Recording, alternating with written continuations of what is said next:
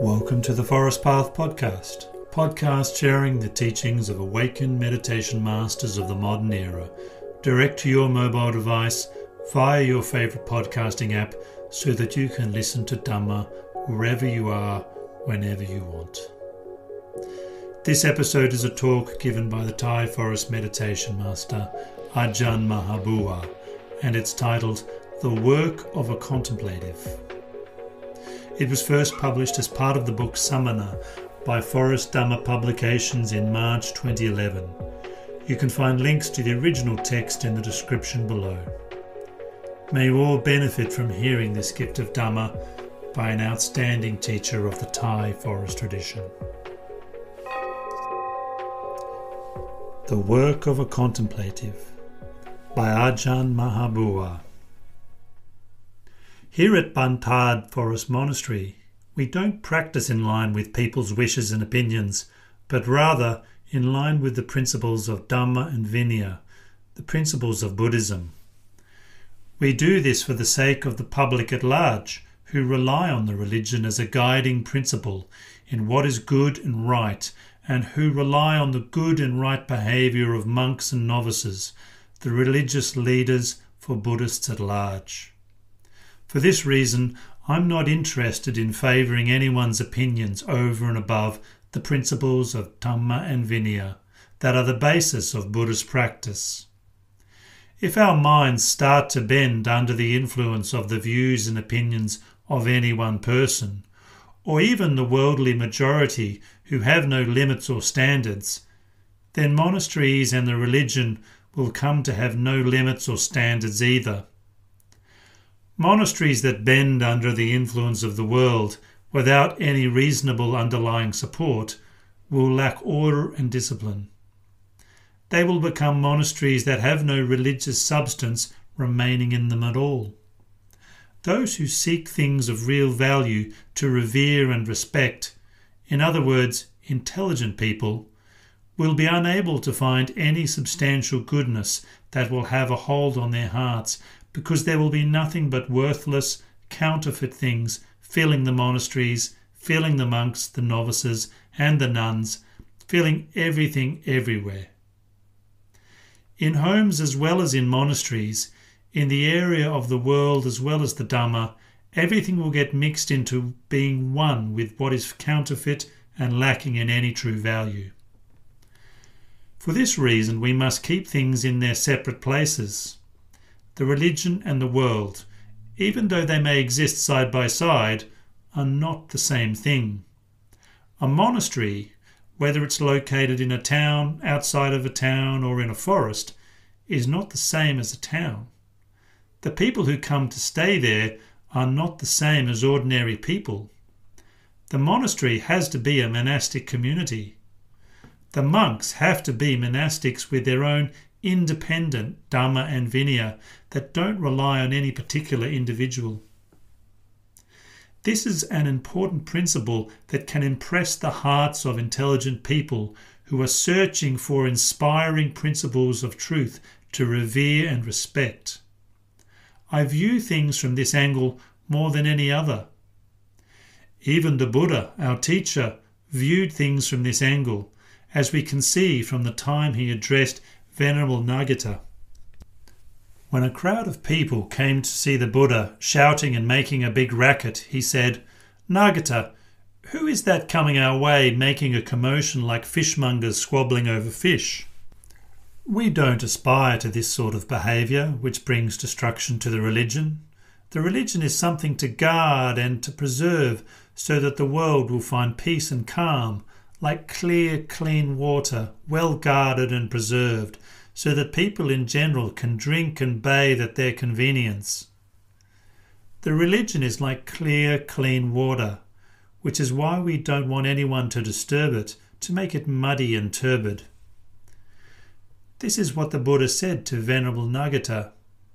He then told Venerable Nagata to send the crowd away, telling them that their manner and the time of day, it was night, were not appropriate for visiting the monks who live in quiet and solitude. Polite manners are things that intelligent people choose, and there are plenty of other times to come. This is a time when the monks want quietude, so they shouldn't be disturbed in a way that wastes their time and causes them difficulties without serving any purpose at all. This is an example set by our teacher. He wasn't the sort of person to mingle and associate with lay people at all hours without any reasonable limits or rules, as though the religion was a distillery and the monks and novices were distributing liquor so that the public could be drunk without ever sobering up for a day. Actually, the religion is medicine for curing drunkenness. Monks and novices are supposed to be doctors for curing their own drunkenness and that of the world. They're not supposed to sell liquor and intoxicants to the point where they have no sense of shame. Whenever people set foot in the monastery, we assume that they come in good faith, and so we compromise and end up making allowances until we forget ourselves and forget the Dhamma and Vinaya, neglecting proper monastic standards to the point where we destroy ourselves, the monastery, and the religion bit by bit, day by day, until the whole lot turns to mud. Neither home dwellers nor monastery dwellers can find any principles to hold to. In the end, a lot of worthless stuff is accumulated in the monasteries because the minds of the monks and novices are overcome by defilements. Because of that, each of us monks should reflect a great deal on these matters. Don't see anything as having greater value than Dhamma and Vinaya, which are the major principles for uniting the hearts of Buddhist practitioners in confidence, conviction and peace. If the principles of Dhamma and Vinaya are lacking or deficient, the benefits received by Buddhists will have to be deficient in turn until nothing remains to sustain their hearts. Even though the Buddha's teachings fill the texts and copies of the canon fill every monastery, the important essence that can inspire people to put their hearts into the practice for the sake of what is beneficial and auspicious doesn't exist. This is something we can clearly see in the present age. Monks and novices are important examples that can help the religion prosper and serve as a model to the people who become involved with it for the sake of all things meritorious and auspicious. If monks and novices are intent on behaving in line with the principles of Dhamma and Vinaya as taught by the Buddha, they are undoubtedly the ones who will preserve the good pattern of the religion and the paths, the fruitions and nibbana. People will take them as their standard because there are still plenty of intelligent people left in the world. As for stupid people, even though they may overflow the planet, they have no fixed standards. When they feel pleased, they praise you, but that praise merely comes from their stupidity and serves no purpose. When they feel displeased, they criticize you. That criticism serves no purpose either for them or for you. If intelligent people praise you, though, that can be taken to heart and benefits both parties. If they praise the Sangha, they praise it intelligently in line with the principles of truth. At the same time, those members of the Sangha who hold to reason can make themselves a field of merit for others, so that others too can benefit. When intelligent people criticize the Sangha, they have sound reasons which should be considered carefully. We who practice should make ourselves well aware of this point. Wherever you go, don't forget that you are a practitioner of the religion, a representative of our teacher. You're following the religion and proclaiming it through your practice. This doesn't mean that you have to teach the public to understand the Dhamma. Just by practicing rightly, you become a visible example that can make them feel conviction in the religion from what they see. Even more so when you can explain the Dhamma correctly according to the principles of practice taught by the Buddha. This is all the more right and proper proclamation of the religion that good people can trust in their hearts. In this way, the religion will flourish more and more in the hearts of Buddhists.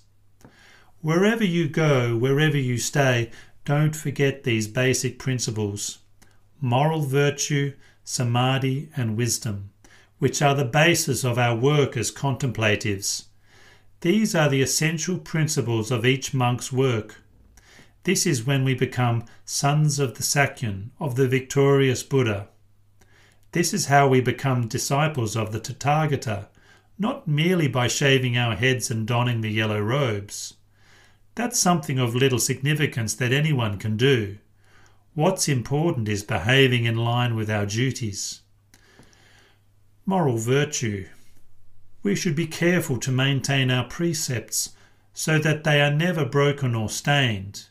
We should be careful, using mindfulness and wisdom in every activity. Whatever else may get broken, don't let your precepts get broken, for they are the invaluable treasure of your status as a monk, something on which you can truly stake your life. Samadhi. If calm and concentration have yet to arise, you should strive to train the heart and bring it under control, coming down hard on the unruliness caused by the power of the defilements, so that you can rein it in with the practice. Use mindfulness and wisdom to block the mind's recklessness so that it settles down in peace and tranquility. This is our samadhi treasure as monks. Wisdom is intelligence and ingenuity. Wisdom is useful in all places at all times. Always make use of wisdom, both in your internal and external activities. Wisdom becomes especially important in your internal activities when you're investigating the various kinds of mental defilements. Wisdom and mindfulness should not be separated. They have to perform their duties together. Mindfulness keeps watch over the work that wisdom is performing. When mindfulness lapses, their work won't accomplish its full aims. For this reason, mindfulness is a necessary quality that must always be kept fastened to your work. These three duties constitute our work as contemplatives. Remember them and always take them to heart. Don't be apathetic, or you'll become a shameless monk who is callous to the fact that the world is always bowing down to you. The word wisdom means our ability to investigate and unravel the various factors that become involved with us, both within and without. And here I have to ask forgiveness of the men and women interested in the Dhamma who fall under the condition I'm about to discuss. Please reflect on my words in all fairness. The physical body. Usually it's the body of the opposite sex that causes meditators the most problems.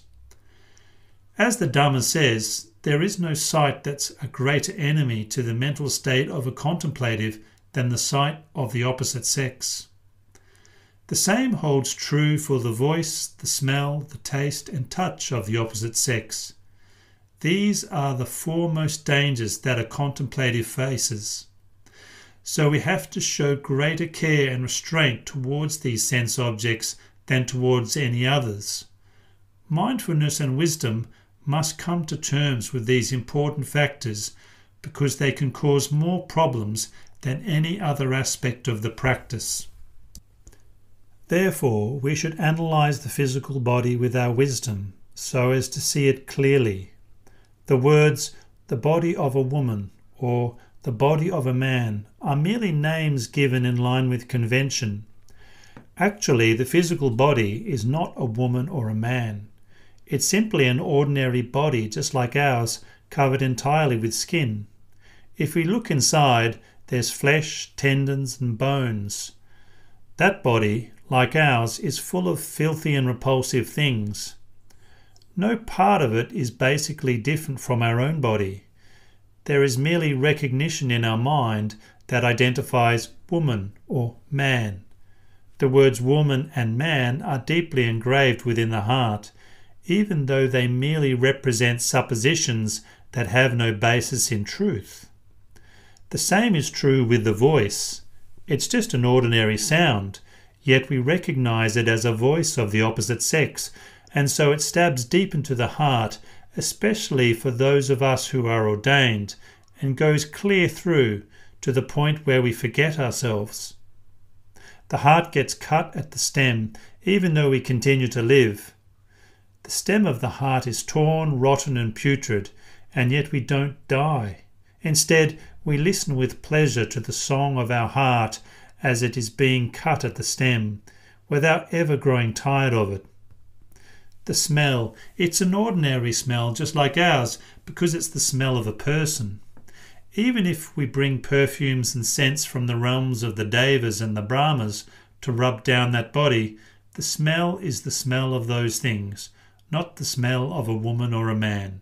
So analyze this and make careful distinctions.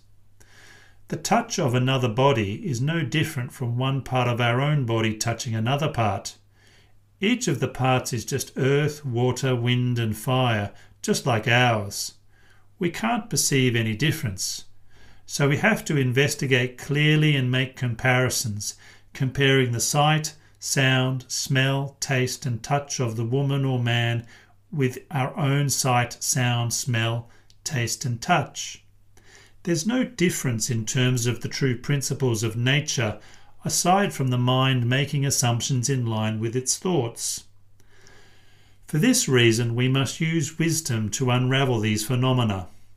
Don't let suppositions of any kind be enemies that infiltrate and destroy your heart. Shake them off using wisdom, reducing them to the truth that these things are just sights, just sounds, just smells, just tastes, and just tactile sensations, all of which pass by and disappear like other phenomena.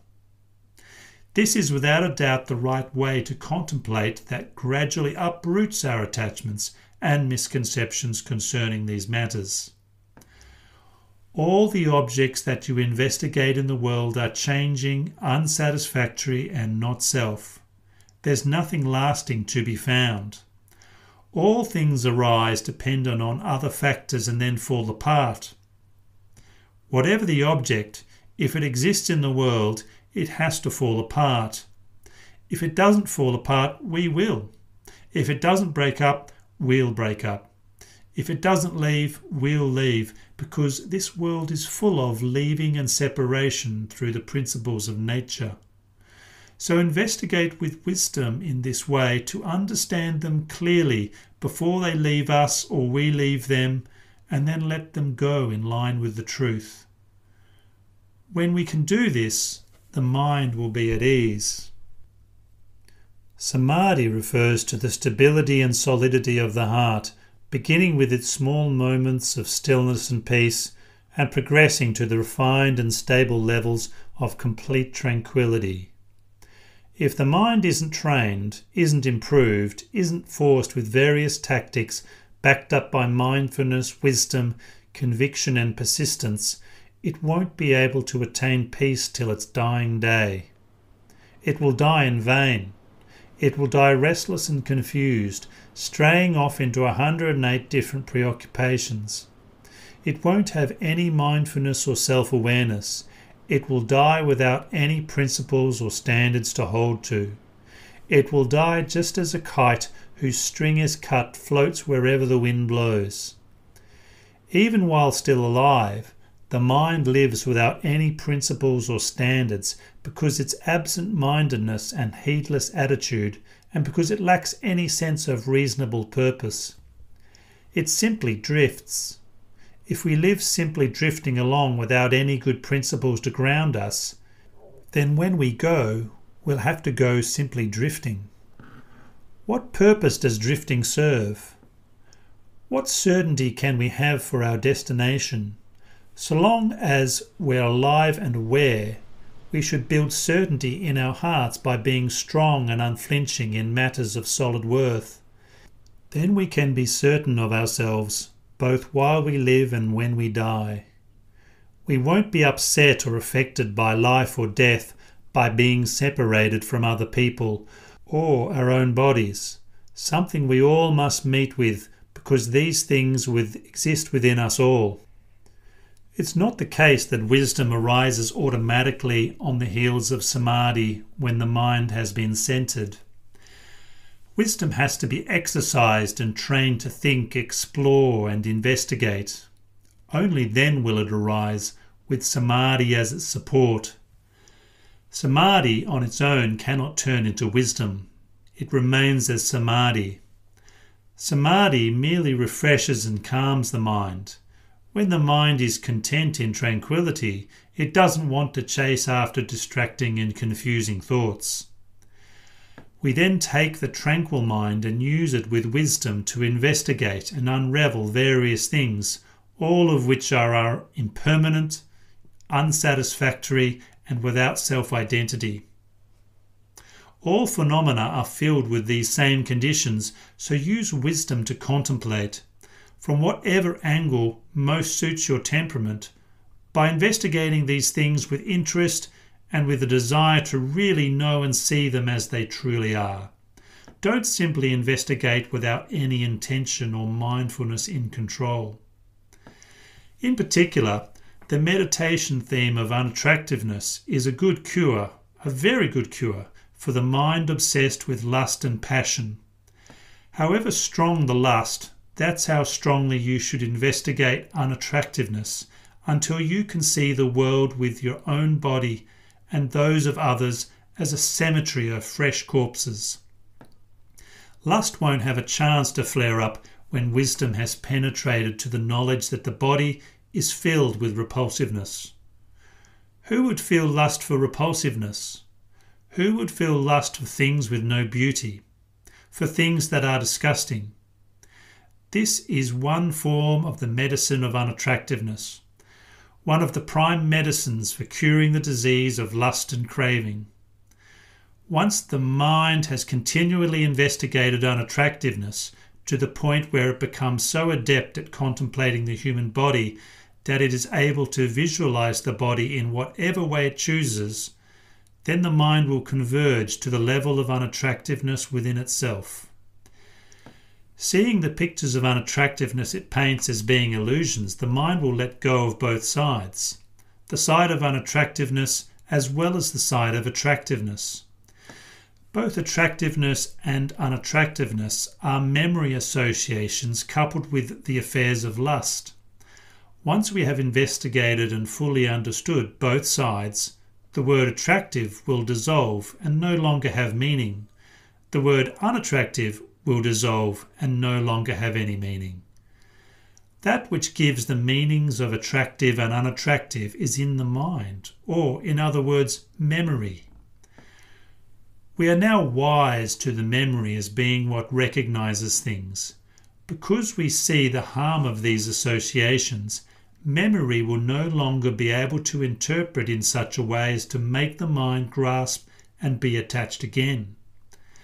When this is the case, the mind lets go of both attractiveness and unattractiveness, or of beauty and ugliness. Until that happens, these perceptions are merely tools for training the mind with wisdom, because the wisdom needed to uproot them is not yet proficient enough to let go. When wisdom is proficient enough to realize the causes and effects of both sides, both of attractiveness and unattractiveness, it can then turn around to know the function of memory that recognizes things as being attractive or unattractive. When wisdom clearly understands how memory functions and sees its harms, memory loses its power. The mind can see that memory is the real culprit. Attractive and unattractive objects are not to blame. The blame lies with memory's interpretation of objects as being attractive and unattractive, which deceives us into becoming attached. This is where the mind's focus starts moving inwards. As our investigation is drawn inward, the mind steadily lets go of attachments. When the mind has reached this stage, then attractive and unattractive images will appear in the mind without having to focus on an external image. Images just appear in the mind. Even though the image appears in mind, we know clearly that the attractive or unattractive aspects of the phenomena that appear there come from memory. We know the image that appears in the mind, as well as the memory that recognizes it. Finally, The images in the mind vanish and memory, the interpretations, disband. When the function of memory, which used to fool us into seeing things as attractive and unattractive, has disbanded, nothing remains to deceive the heart. This is how unattractiveness is investigated in line with the principles of the practice. But you won't find this explanation anywhere in the texts. You'll find the truth only if you search for it in the principles of nature that exist within the body and the mind, where the Four Noble Truths and the four foundations of mindfulness are located. You will find the things I've explained here only in the texts of your own heart. Such is the nature of the body. We know clearly that every part of the body is simply a physical phenomenon. And what is there in these physical phenomena? All the parts, hair of the head, hair of the body, nails, teeth, skin, flesh, tendons, bones, marrow, spleen, heart, liver, membranes, kidneys, lungs, intestines, stomach, gorge and feces are just physical phenomena, things separate from the mind. If we consider them as unattractive, who is it that gives them meaning, saying that this is attractive or that is unattractive? When did these things ever give themselves meaning? When did they ever say they were attractive or unattractive? They don't speak for themselves at all. Whatever their truth is, that's how it's always been, in line with their nature from the very beginning. But they are unaware of their own meaning. What interprets their meaning is memory. The one that falls for this meaning is also memory, which originates from our deluded mind. Once we are wise to the tricks of memory, all these meanings disappear. Each phenomenon has its separate reality. This is what it means to be wise to mental phenomena. Feelings refer to the sensations of pleasure, pain, and indifference that arise from the body. The body is a phenomenon that has existed since before feeling arose. Pains arise, remain, and then vanish. The body is the body. The pain is a pain. Each is a separate reality. Investigate and analyse them so as to see them for what they are, just a feeling, just a body, without regarding them as being a person, a being, or us, or anyone else, ours or anyone else's. The feeling isn't us, ours, or anyone else's.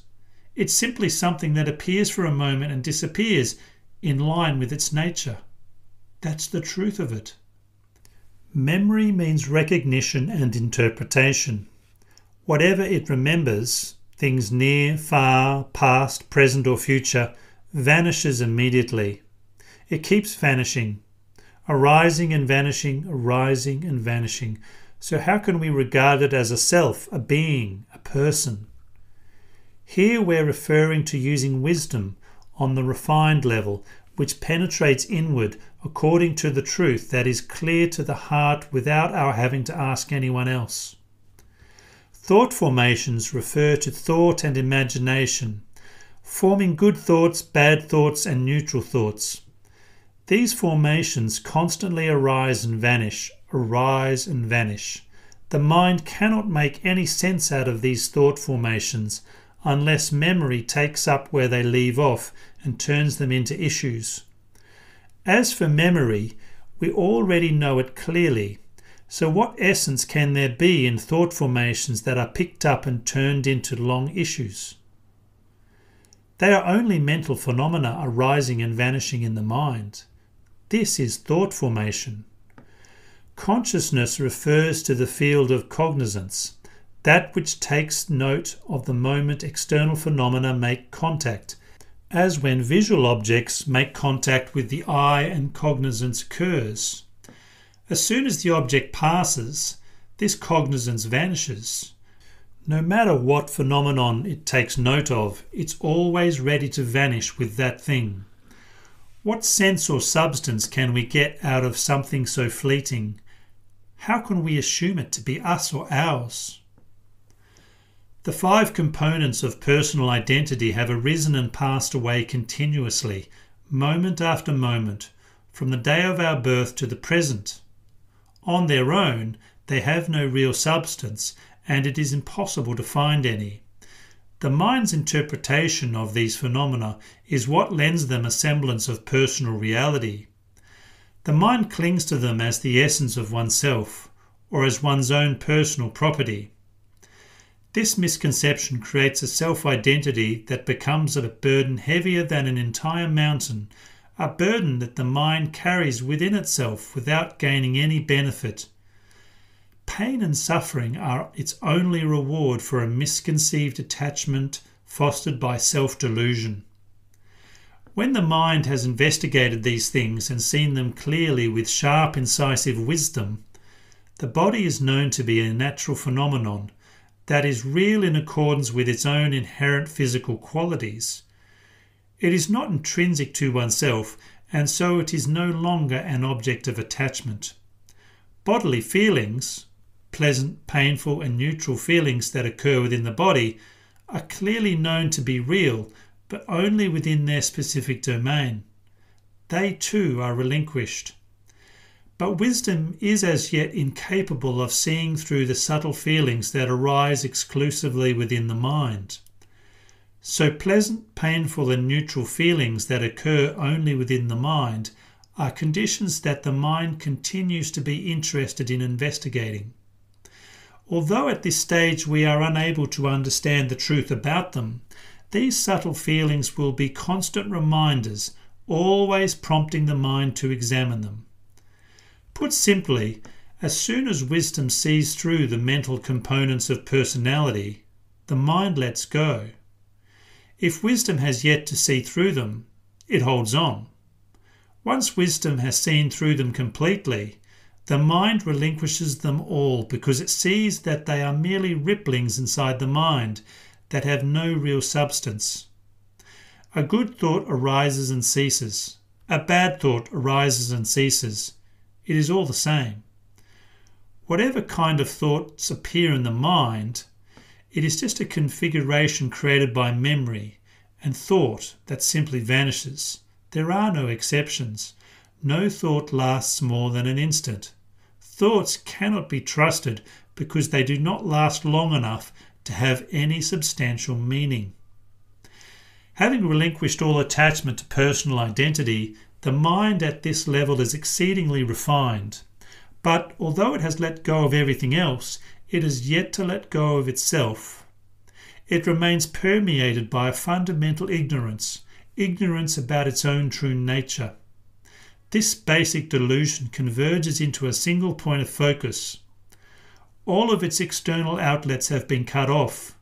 It converges into the mind where it has no way to flow out. Delusion's outlets are the eyes, ears, nose, tongue, and body, leading to sights, sounds, smells, tastes, and tactile sensations. Once mindfulness and wisdom are skilled enough to cut off these outflows for good, it's left with no way out. Its external agents have been neutralized. All that remains is a subtle, incessant vibration resonating within the mind. Being deprived of an outlet for its activities, delusion depends solely on the mind as its base.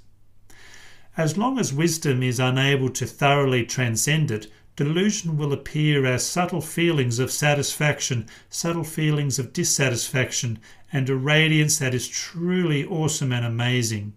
So the mind keeps focusing the investigation on these factors. Every conventional reality, regardless of how refined it may be or how bright and majestic it may appear, invariably manifests some irregular symptoms. These are sufficient to catch the mind's attention and make it search for a solution. Both the very refined satisfaction and dissatisfaction that arise exclusively within the mind and the truly amazing radiance that emanates from it have their origin in delusion. But since we have never before encountered them, we are deluded into grasping at them when we first investigate this point.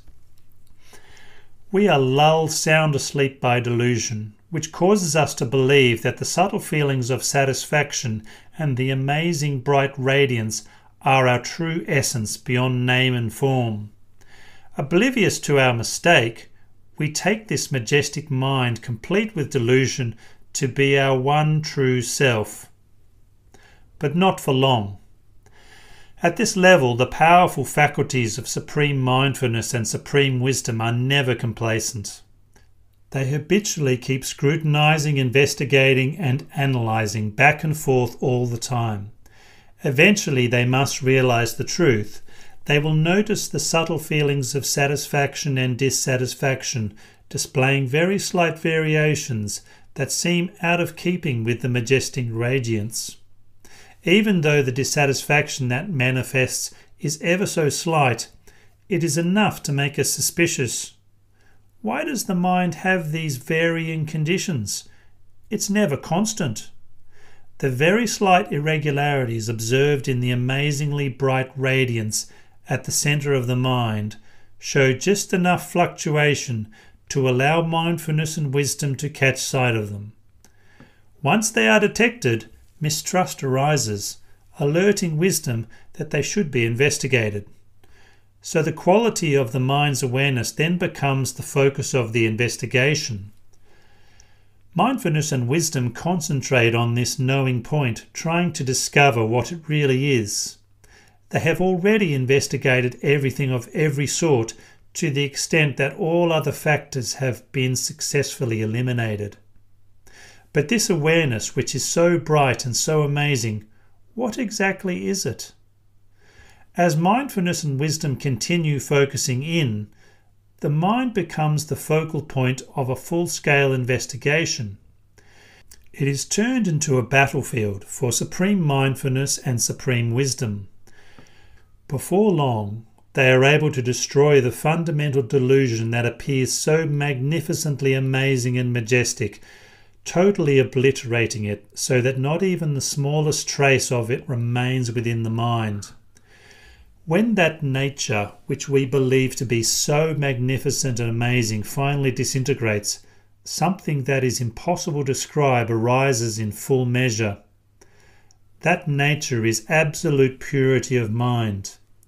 When compared to that state of purity, the deluded mind that we once held to be so superb resembles a pile of cow dung, and the nature that was concealed by it appears to be pure gold. Which is more precious, pure gold or mushy cow dung? Even a baby sucking its thumb can answer, so we needn't waste our time and proclaim our stupidity by making comparisons. This concludes the investigation of the mind. Upon reaching this level, the mind is cut off forever from birth and existence, severed completely from all manifestations of delusion and craving. When delusion is extinguished, conditioned phenomena which give rise to pain and suffering are also extinguished. They have disappeared from the mind. Conditioned phenomena such as thoughts continue to function in their own sphere, but they no longer cause suffering. They simply give form and direction to mental activity. Consciousness arising in the mind is a pure and simple consciousness that no longer produces suffering. All sense media and the sense contact that they condition are just naturally occurring phenomena that exist according to their own intrinsic characteristics. They have no negative effect whatsoever on the mind that has successfully completed its task. This is the total cessation of the entire mass of suffering. The mind is then free, vast and supremely empty, without limit and without bounds, totally expansive. Nothing encloses or obstructs it. All contradictions have been eliminated. When the mind knows, it knows only the truth. When it sees only the truth. This is true emptiness. This concludes the work of a contemplative according to the principles of the Buddha's teachings. From the time of the Buddha down to the present, these principles have remained constant. There are no deficiencies or excesses in the principles of the Dhamma taught by the Buddha that would make them unable to keep up with the tricks and deceits of the various forms of delusion. The Buddha's teaching is called the middle way because it's the Dhamma that is always appropriate for countering every sort of delusion to the point where no delusion remains. This is how you should understand the power of the middle way. The release from pain and suffering is something with a value that transcends all three levels of existence. What can we find in any of the three levels of existence that is more fantastic than the heart's permanent release from all pain and suffering? When we understand this truth clearly, our efforts in the practice will advance steadily. We'll be ready to die in the battle for freedom from the heavy burden of delusion.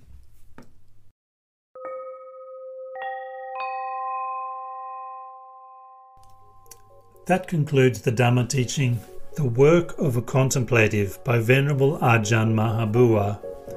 If you'd like to hear more talks by Ajahn Maha Boowa and other meditation masters of the forest tradition of Theravada Buddhism, subscribe to the Forest Path podcast using your favourite podcast app.